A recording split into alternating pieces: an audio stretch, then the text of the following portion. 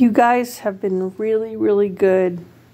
About 2 hours ago, there's Oliver. And there's Feedy. Philos the philosopher. 2 hours ago, I promised you a treat. I said I was going to give you a carrot. And that's what I'm going to do. So I'm going to pause this video. Just stay where you are. And I'm going to give you a little treat. And I don't over-treat you guys. But I have done quite a few videos with treats and stuff. But I definitely don't over-treat you guys. And tonight you were very good. You were very patient. And you've been hanging out here with me. And I'm just grateful to you. You light up my life, as the old saying goes. There's a song. You light up my life. You give me hope. Anyway, I'm going to go get the carrot for each of you. And I'm going to pause the video. Okay? All right. Sit down now. Sit down. All right, Philos, I'm going to give you your treat first. What I did was I cut a baby carrot up into 4 pieces because they tend to chomp down too quickly. So I'm just going to move the blanket. All right, Feely, that's your treat. All right, Oliver, move back. All right, be patient. Hold on, move back. All right, Oliver. He wouldn't even lift his head up. So anyway, I love that you enjoy your treat. It's good for your teeth. They had a very good dinner tonight. So I'm a smart shopper.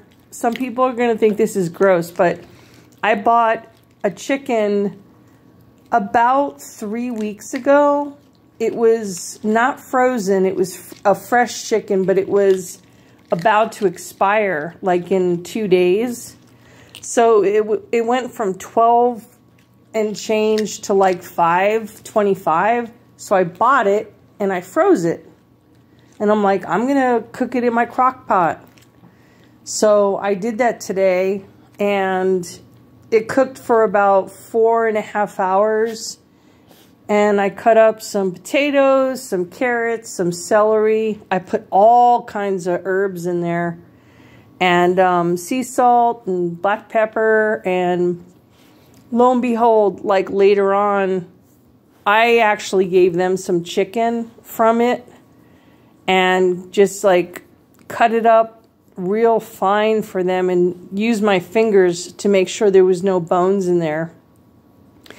And man, they loved it. And I put some green beans in their food with the chicken. And they just like, they had a blast, man. And I have to say I was pretty happy with it. I was like proud of myself. Because when you cook sometimes it's like, oh, this is going to be really good. And then like when you eat it, like, oh my God, does not taste very good. And this time it was like beautiful. It tasted real. I kept tasting it. I have a tendency to undersalt everything. So I kept tasting them like it needs more salt. So I put more sea salt in, a little bit more. And I put so many different spices in there. I was like checking myself, like, is any of this going to kill them? Because like there are like things that could hurt your dog, like macadamia nuts will kill your dog, literally. There are things that you do not want to give your dog, like chocolate or avocado. Although I have heard of people giving their dog chocolate and they live, but it's seriously not a good thing for a dog's body. So it just doesn't even seem natural to give a dog chocolate. But In any event, this is getting to be a long video. Oliver, come back here. There's no more food, baby boy. You guys had the best of it. So I'm just checking in with everybody, just saying hi and sharing a moment with my little babies. Come on up, Oliver, please.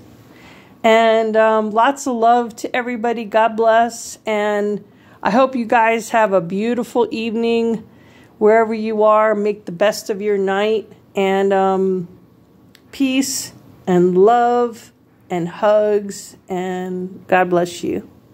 All right. Have a great night, people. I love you.